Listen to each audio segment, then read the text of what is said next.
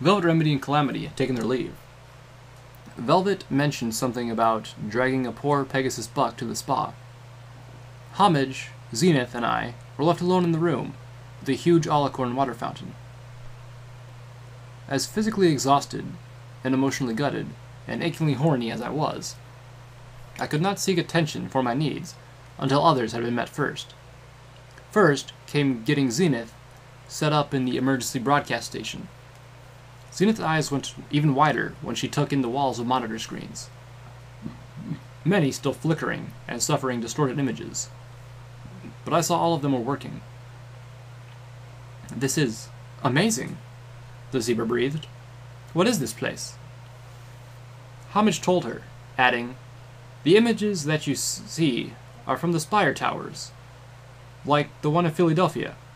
Just over 3 days ago, the ones from Philadelphia were dark. Red Eye is using that tower for something, and it was keeping me from getting a signal. But, thanks to little Pip, DJ Pone 3 now has eyes in the heart of Slaver territory too." Homage gave Zenith a sympathetic and hopeful smile.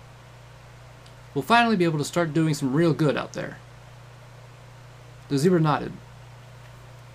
For the next hour, Homage instructed the zebra in the camera controls and accessing the archives. Zenith took to it with difficulty. In the meantime, I mostly just watched. In Homage's home, I felt very safe. I was no longer on edge, no longer running or fighting, and my body kept trying to fall asleep.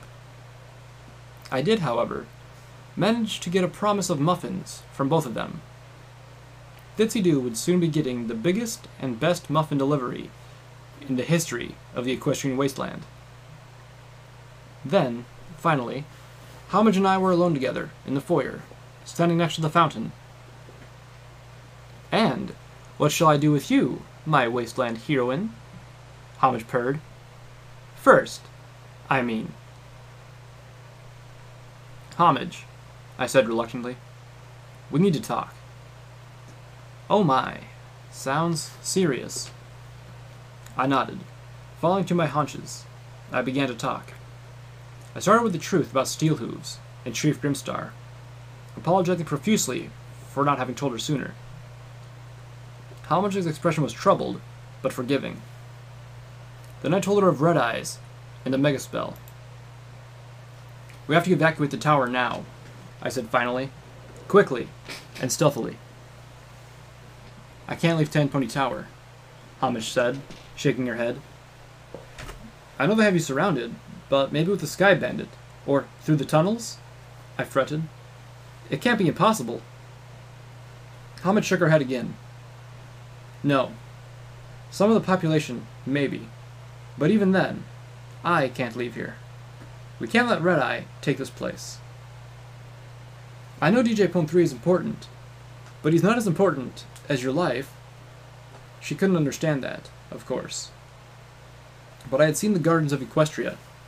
I knew. "Then, you seriously underestimate the need for a voice of truth and hope in this ruined world," Homage told me.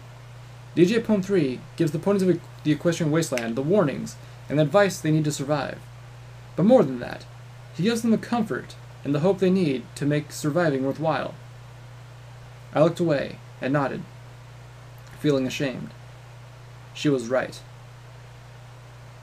And, while I would say that DJ Pone 3 is the most vital thing we need to preserve and protect here, he's not the only treasure in this tower. I looked up in surprise. This was new. Homage brushed my hair tenderly, even as her own blue mane fell into her eyes. "Little Pip, love," she said, that word shooting thrills through me, igniting desires and dreams. Tenpony Tower was a predominant hub for the Ministry of Arcane Sciences. It was not a hotel or a mall. There are secrets here. "Secrets?" I asked. That damned curiosity pony in my head perked at the mere idea. "What sort of secrets?" I could tell Homage was debating whether or not to tell me, but only for a moment. "Little Pip, do you ever wonder how I could stay here DJ Pone 3's public assistant. Will the stuffy lot in this place desire him so? I had to question the answer, but it never occurred to me to ask. There is a secret society within Tenpony Tower. They are the ones who, I dare say, are really in charge. She backed up and looked around. There are places in this building that are sealed off from the general public, places where the Ministry's secrets played out. All manner of magical research and development. She looked at me, tossing her hair out of her eyes. You know that annoying shield spell the Alicorns have? It was developed here. I found myself looking at the age-darkened bronze statue, the Alicorn in the room. And you haven't seen how powerful that spell can be if you pump enough power into it, Homage told me.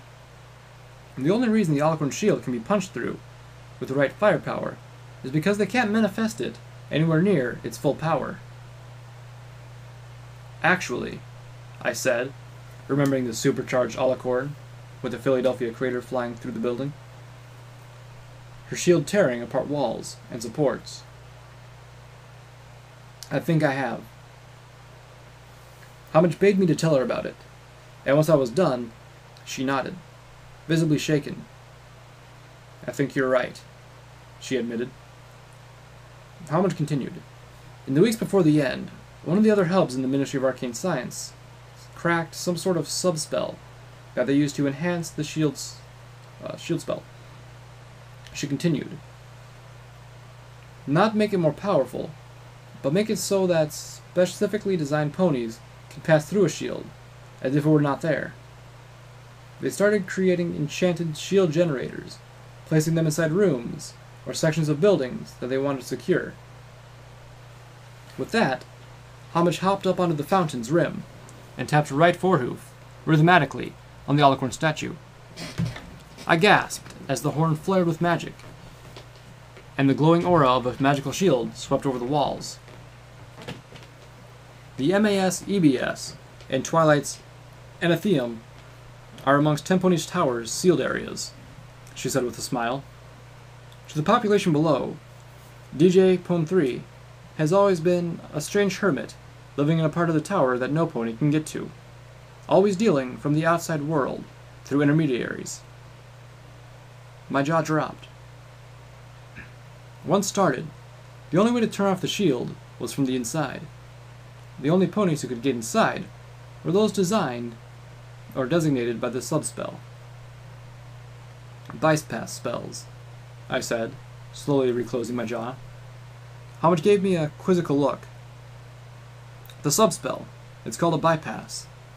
Twilight Sparkle reverse engineered it from a zebra enchantment. Like the stealth bucks, I thought. Shield screens, the less specific material, through them. Damn it. Damn it. I was going to have to kill the goddess for Red Eye after all. Not only was it the only way to protect Homage and the ponies of Tenpony Tower, it was the only way to keep him from taking too close a look at this place. Could we move all the ponies to the tower, into the shielded areas? I asked. Not for long, Homage answered, and I don't think that would do much good. If that balefire bomb goes off, it'll take out the foundation and everything not protected. All the shielding in Equestria won't save us from the fall. Glumly, she admitted. The shields were designed to protect the whole building. Haven't worked since the first one. I know, I told her, recounting how a wrong turn in the basement had brought me to a room full of generators. I didn't mention the maintenance pony who had died from shrapnel when the megaspell overloaded them, and they all exploded. Another realization struck me.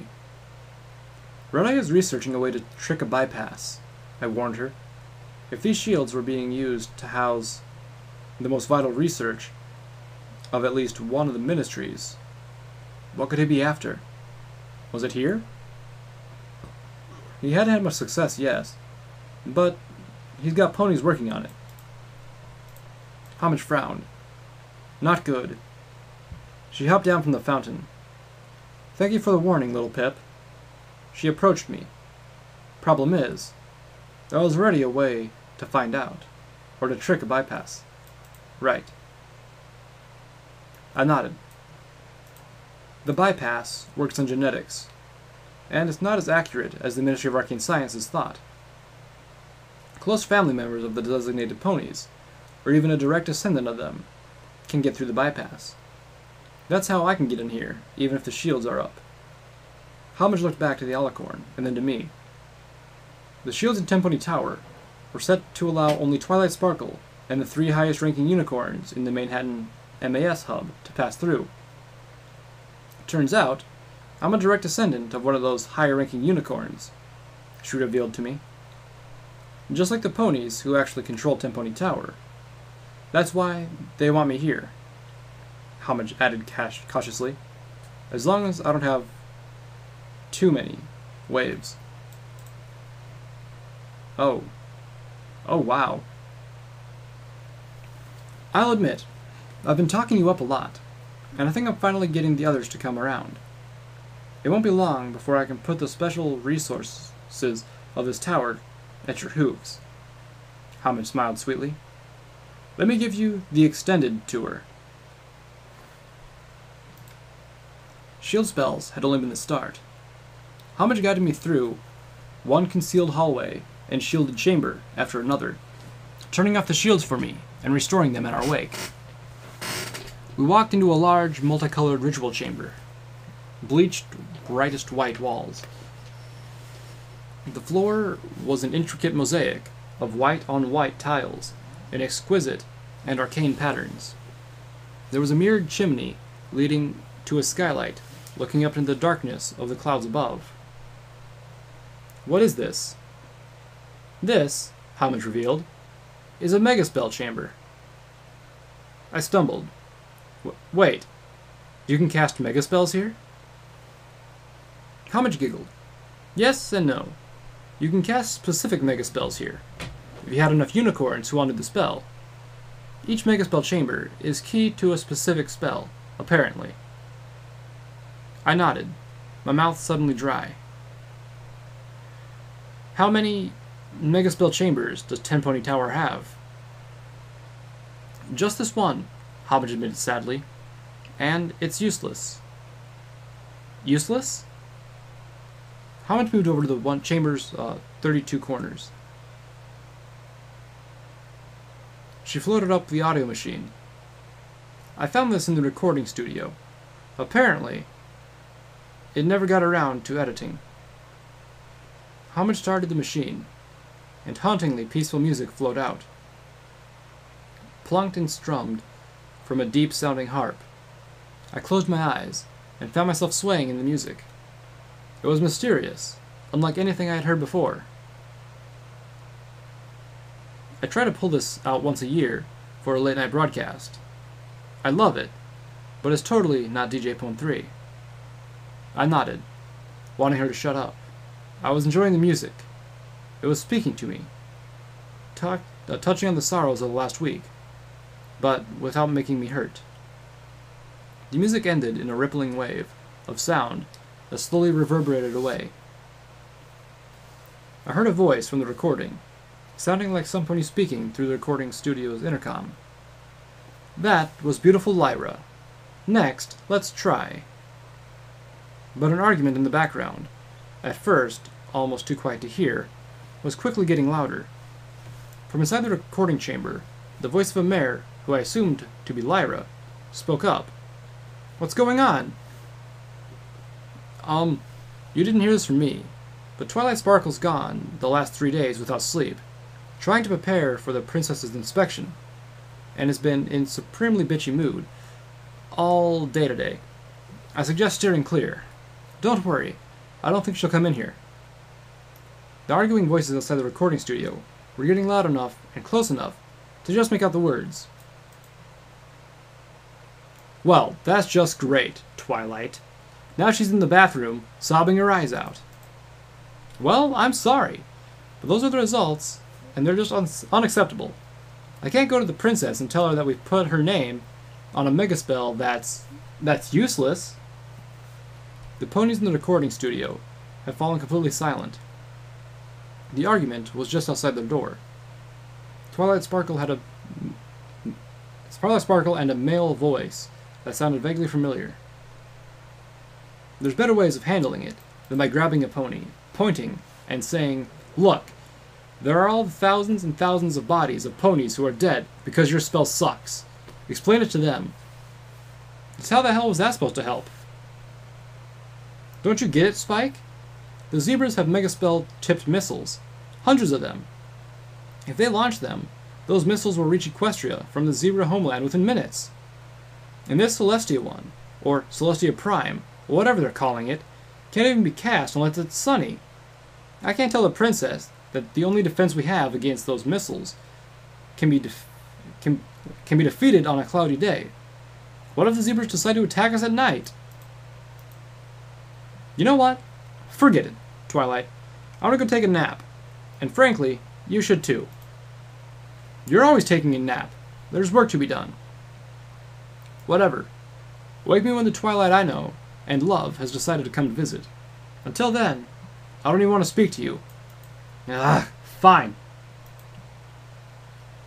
In here, Homage said, waving a hoof at a sprawling architectural bay. We discovered that the Ministry of Arcane Sciences had perfected spells that purified water, cleaned radiation, even purged the taint. I boggled. If only that maddened ghoul doctor had known what he killed so many to accomplish. Unfortunately, Homage informed me, the spell only works at an extremely small scale, with a lot of effort. We could purge one tree, the fruit becoming ripe and succulent, and perfect for consumption, but there's nothing to keep the poisonous and taint from just seeping back in. And the area affected is so small, it would take an army of unicorns to clean enough for the field to grow a garden without having to worry about the soil going bad before harvest. But it makes for wonderful potted plants. But if you could cast it everywhere, all at once, purge everything, I realized what I was seeing were the components of the gardens of Equestria. I'd say you're delusional, but I'm talking to my little Pip. I know better. It was time to tell her. When I was done, Homage collapsed weakly. Me? She looked at me, as if pleading me to renounce the truth. The salvation of all Equestria is on me? I nodded. You, Ditsy Do, 4 others. We don't know who yet. This spell, it will fix everything. Pretty much, I nodded. But there's things that need to be done first. I'm not the Wasteland Savior, Homage. You are. You and them. I gave her a bittersweet smile. I'm just the one who clears the way. Homage stared at me for a long time, then pushed herself up. I need a drink. Screw my mother, and screw my vulnerability to addictions. We were back in the Anatheum, and Homage was drowning herself in apple whiskey, and I was right there beside her. Soothed to the whatever it is ponies get soothed to. And then, Homage slurred, continuing a tale that had blurred into another tale, which had jumped off from the original story about 4 stories back. Joke Blue says, "Pfft, big deal. You got one box that's bigger inside than outside. Well, Mr. Hooves, I've got 4 little saddlebags, and I can carry about 30 rifles in them, and more ammo than you can shake a hoof at. Hell, you should see how many rakes I can cram into my toolbox back home." Homage thumped down the apple whiskey bottle on the table for emphasis. I paused, waving my hooves as I tried to measure my imagination. I was drunk, and probably missing something, because there was no way a rake could fit in a toolbox. I finally gave up, deciding it must just be a joke. Joke Blue's a funny name. How'd she get that? Homage became more sober, although no more sober. Birth defect. Her mother was hit by killing Joke while pregnant. Lucky, either of them lived. Ah, I said, not really understanding, but reaching out a comforting hoof anyway. It seems the right thing to do, even though I ended up knocking over several of the apple whiskey bottles. Fortunately, most of them were empty. The memory struck me, and I began to cry. Little Pip? What's the matter? With a shuddering breath, I recounted.